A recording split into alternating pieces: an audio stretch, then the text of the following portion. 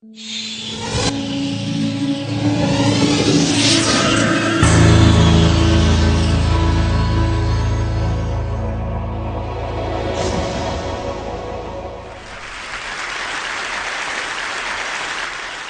since I was here last, in '06, we discovered that global climate change is turning out to be a pretty serious issue, so we covered that fairly extensively in Skeptic magazine. We investigate all kinds of scientific and quasi-scientific controversies. But it turns out we don't really have to worry about any of this because the world's going to end in 2012. Another update, you will recall, I introduced you guys to the Quadro Tracker. It's like a water dowsing device. It's just a hollow piece of plastic with an antenna that swivels around, and you walk around, and it points to things. Like if you're looking for marijuana in students' lockers, it'll, like point right to somebody. Oh, sorry. This particular one that was given to me finds golf balls, especially if you're at a golf course and you check under enough bushes.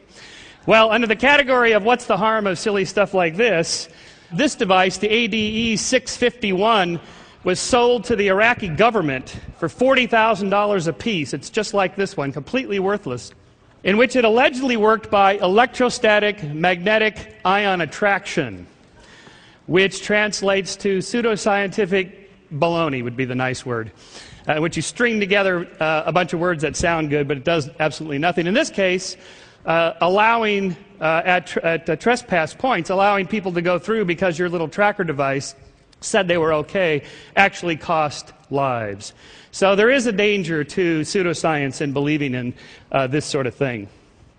So what I want to talk about today is belief.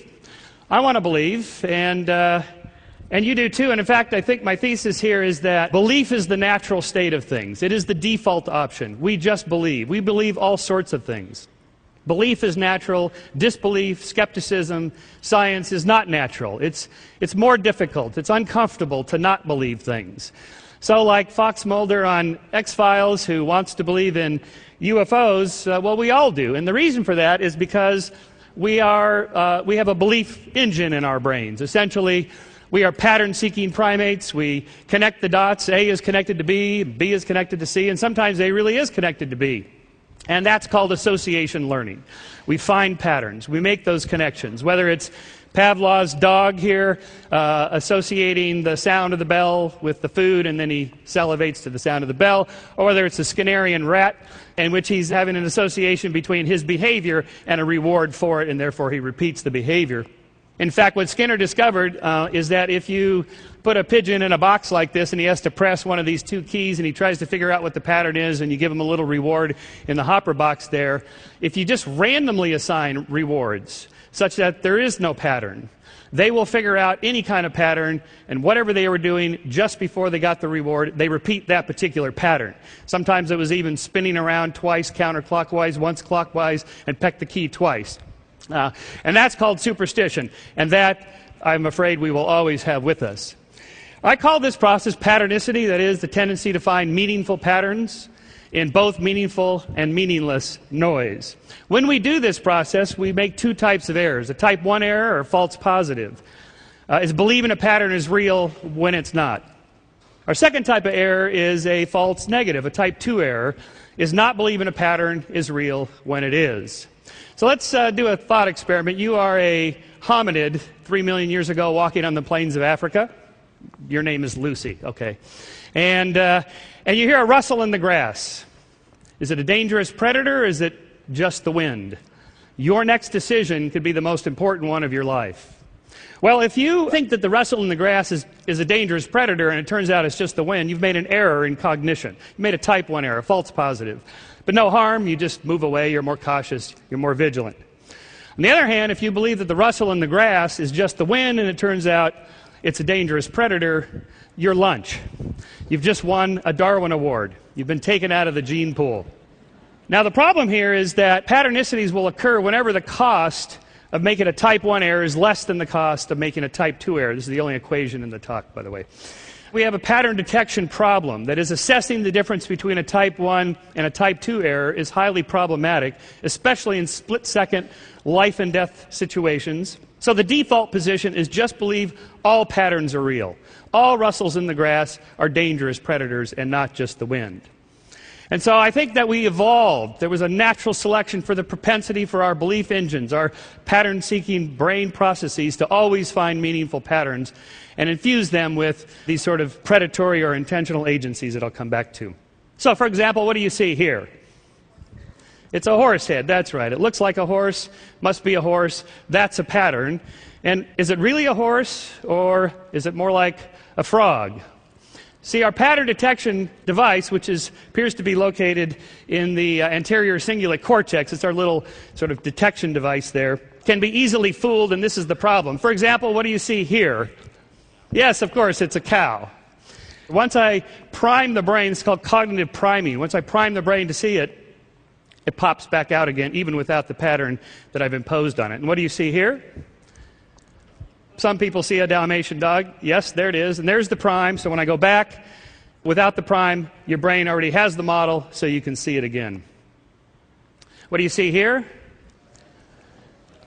Planet Saturn. Yes, that's good. How about here? Just shout out anything you see. That's a good audience, Chris, because there's nothing in this. Well, allegedly, there's nothing. This is an experiment done by Jennifer Whitson at UT Austin on corporate environments and whether uncertain feelings of uncertainty and out of control makes people see illusory patterns. That is, almost everybody sees the planet Saturn.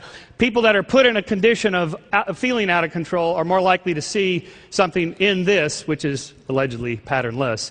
In other words, the propensity to feel these or find these patterns goes up when there's a lack of control. For example, baseball players are notoriously superstitious when they're batting, but not so much when they're fielding. Because fielders are successful 90 to 95% of the time. The best batters fail 7 out of 10 times. So their superstitions, their patternicities, are all associated with feelings of lack of control and so forth. What do you see in this particular one here, in this field? Anybody see a object there? There actually is something here, but it's degraded. While you're thinking about that, this was an experiment done by Susan Blackmore, a psychologist in England, who showed subjects this degraded image and then ran a correlation between their scores on an ESP test. How much do they believe in the paranormal, supernatural, angels, and so forth. And those who scored high on the ESP scale tended to not only see more patterns in the degraded images, but incorrect patterns. Here is what you show subjects. The fish, it's degraded 20%, 50%, and then the one I showed you, 70%. A similar experiment was done by another British psychologist named Peter Bruegger, who found significantly more patterns, meaningful patterns, were perceived on the right hemisphere via the left visual field than the left hemisphere. So if you present subjects the images such that it's going to end up on the right hemisphere instead of the left, then they're more likely to see patterns than if you put it on the left hemisphere. Our right hemisphere appears to be where a lot of this patternicity occurs. So what we're trying to do is bore into the brain to see where all this happens. Bruegger and his colleague Christine Moore gave subjects L-DOPA. L-DOPA is a drug, as you know, given for treating Parkinson's disease, which is related to a decrease in dopamine. L-DOPA increases dopamine. An increase in dopamine caused subjects to see more patterns than those that did not receive the dopamine. So dopamine appears to be the drug associated with patternicity. In fact, neuroleptic drugs that are used to eliminate psychotic behavior, things like paranoia, delusions, and hallucinations, these are patternicities. They're incorrect patterns. They're false positives. They're type 1 errors. And if you give them drugs that are dopamine antagonists, they go away. That is, you decrease the amount of dopamine, and their tendency to see patterns like that decreases. On the other hand, amphetamines like and cocaine are dopamine agonists. They increase the amount of dopamine. So you're more likely to feel in a euphoric state, creativity, find more patterns. In fact, I saw Robin Williams recently talk about how he thought he was much funnier when he was doing cocaine when he had that issue than now. So perhaps more dopamine is related to more creativity. Dopamine, I think, changes our signal-to-noise ratio. That is, how accurate we are in finding patterns. If it's too low, you're more likely to make too many type 2 errors. You miss the real patterns. You don't want to be too skeptical. If you're too skeptical, you miss the really interesting good ideas. Just right, you're creative, and yet you don't fall for too much baloney. too high, and maybe you see patterns everywhere. Every time somebody looks at you, you think people are staring at you, you think people are talking about you, and if you go too far on that, that's just simply labeled as madness.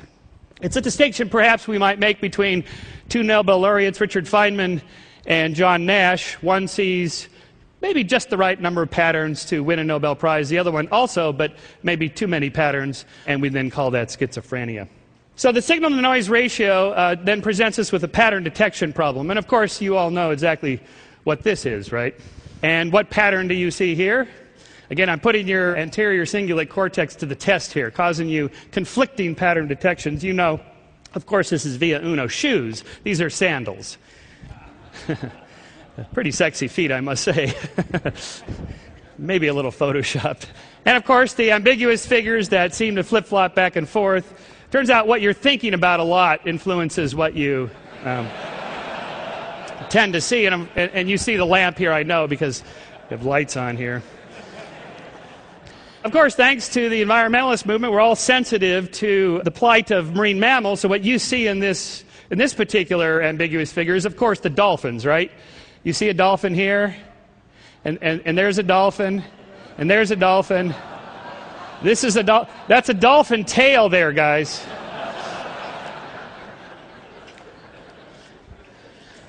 If we can give you conflicting data, again, your ACC is going to be going into hyperdrive. If you look down here, it's fine. If you look up here, then you get conflicting data, and then we have to flip the image for you to see that it's a setup. The impossible crate illusion, it's easy to fool the brain in 2D. So you say, oh, come on, Shermer, anybody can do that in a Psych 101 text with an illusion like that. Well, here's the late, great Jerry Andrus's impossible crate illusion in 3D, in which Jerry is standing inside the impossible crate. And he was kind enough to post this and give us the reveal. Of course, camera angle is everything. The photographer is over there, and this board appears to overlap with this one, and this one with that one, and so on. But even when I take it away, the illusion is so powerful because of how our brains are wired to find those certain kinds of patterns. This is a fairly new one that throws us off because of the conflicting patterns of comparing this angle with that angle. In fact, it's the exact same picture side by side. So what you're doing is comparing that angle instead of with this one, but with that one, and so your brain is fooled. Yet again, your pattern detection devices are fooled. Faces are easy to see because we have an additional evolved facial recognition software in our temporal lobes. Here's some faces on the side of a rock. I'm actually not even sure if this might be Photoshop, but anyway, the point is still made. Which one of these looks odd to you? And a quick reaction, which one looks odd? The one on the left. Okay, I'll rotate it so it'll be the one on the right, and you are correct. Fairly famous illusion that was first done with Margaret Thatcher. Now they trade up to politicians every time. Well, why is this happening? Well, we know exactly where it happens, in the temporal lobe, right across, sort of above your ear there, in a little structure called the fusiform gyrus. And there's two types of cells that do this, that record facial features, either globally or specifically these large rapid-firing cells. First, look at the general face, so you recognize Obama immediately. And then you notice something quite a little bit odd about the eyes and the mouth. Especially when they're upside down, you're engaging that general facial recognition software there.